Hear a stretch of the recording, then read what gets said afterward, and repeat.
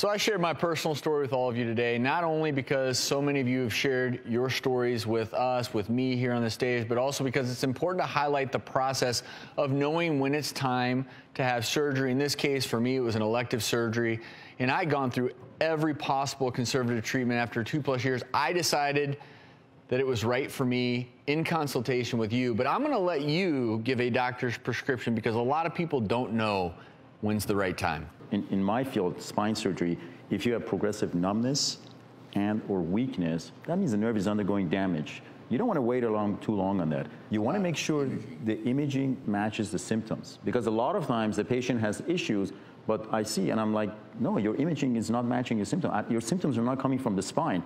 So that is very important. You know, you want to make sure all the ducts are lined up.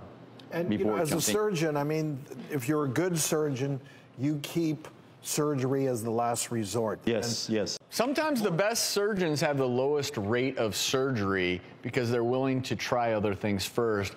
I would just say, be cautious if you're not having progressive weakness, numbness, things are stable. If, okay, next week we're gonna rush you into surgery. There are a lot of other options out there. If you're not sure if it's right for you, getting a second opinion, and also just make sure you find the right doctor. Not always are they gonna open up the book or the chapter where they wrote a complete chapter on the surgery you're having done, which, for the record, is pretty cool to see. Thank you, thank you. But I just want to say thank you, sir. No, thank you. Thank you. Thank you.